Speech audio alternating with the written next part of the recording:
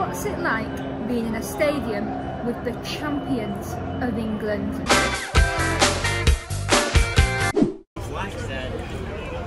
A sunny day in Manchester, blue fans taking over the city, fans with bottles of water, and the fans who are far too sensible for that, fans walking on the pavement, and the speedy fans who step out onto the road to complete an overtake, fans who were there, and fans who most certainly weren't, but will be creating their own memories very soon. I grew up just outside Manchester, and at my school you were either blue or you were red. Now literally, there were more reds than blues, don't get me wrong, but the blues were always the ones that without fail would be going to the match every Saturday. It's amazing, you know, we've been fans since 1991. Pep Guardiola's come in and he's completely transformed the club, the way people play football, not only at Manchester City but in England in general.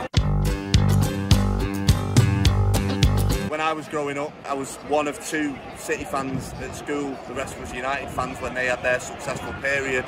But we're born and raised Manchester City fans. You don't have a choice. You're born, you're a City fan, you have a blue shirt, and we're reaping the rewards now. When Pep goes, I'm sure the fans will remain and we'll just relish this moment as being Manchester City fans and seeing this football.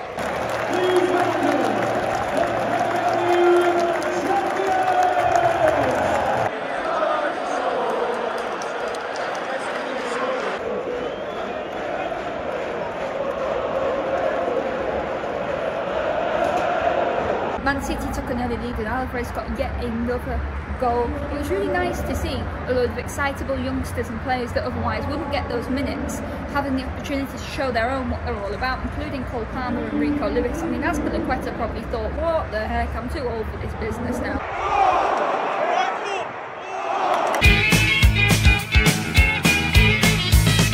It's currently the 25th minute and there's a small section of City fans doing the Postnal already.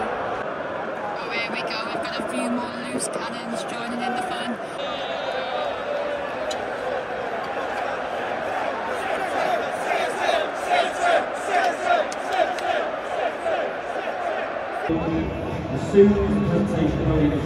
I just want to debunk something, by the way. I see so much on Twitter about how Man City fans hate Raheem Sterling. When he got substituted off, the reception was brilliant. It showed that Man City fans, they don't really care.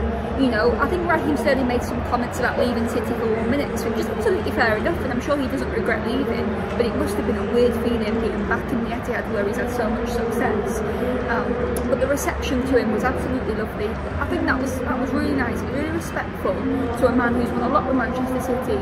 He made the best decision of his career going to Man City, and he probably made the right decision leaving them when he did as well.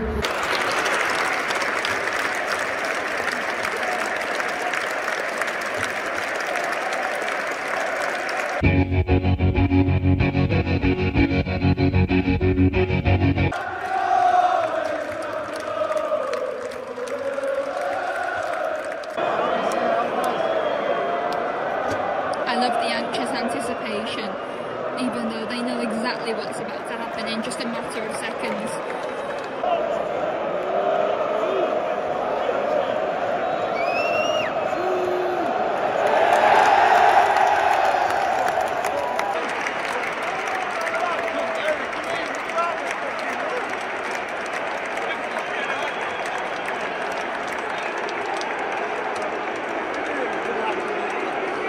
Plenty of supporters pitch invading, but also plenty of supporters who are not impressed. There's definitely a culture in this country now where you've got to pitch invade. If you do well, you have to pitch invade. That's the case, look at the fucking stadium if you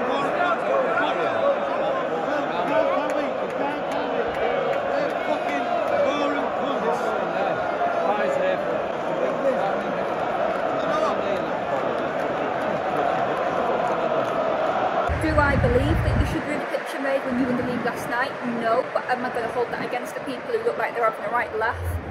No, as long as they get off quickly.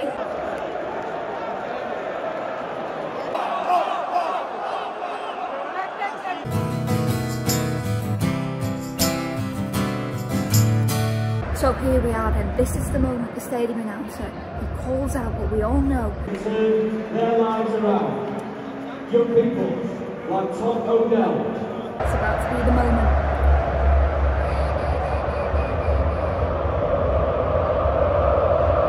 Here we go.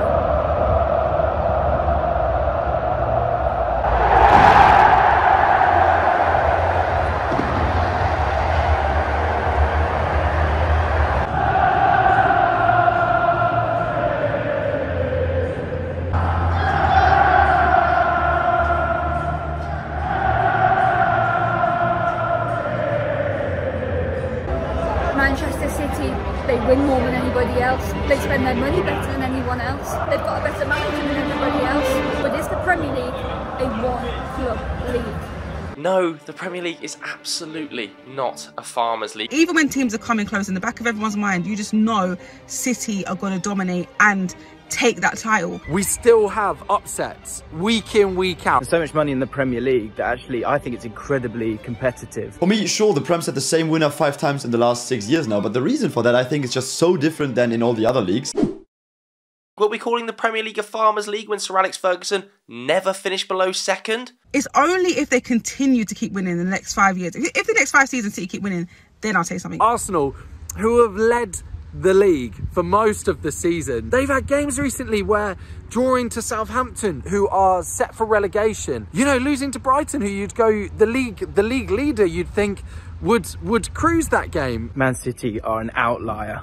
If you take them out of it, it's actually a really cracking league with quality and competition. In Germany and much of Spain, it's not even allowed for an investor to come in and just take over a club, make it rich overnight. And that's why these monopolies are so hard to change now. While in England, it's welcomed with warm hands and it can happen anytime. We saw that with Newcastle. Just look at the managerial talent at some of the lower level sides. Wolves picking up Julian Lopetegui, Unai Emery going to Villa when they were in a relegation scrap, taking them to the top end of the table, Roberto De Zerbi's Brighton. The Premier League is the most exciting league in the world to watch. You never know what you're getting one week to the next, and no, I do not think it is becoming a farmers' league. I support a team that came close to winning the title against Manchester City, and there's not many teams that come close to City. As long as you can be smart, the gap can be changed. And a takeover like possibly with United now could change that anytime. City are not miles ahead of the rest of the Prem in terms of resources. They just got it totally right and built an almost perfect project now. But I don't think that will stay forever. The best players want to come to the Premier League, the best managers want to manage in the Premier League. Just because one team is super dominant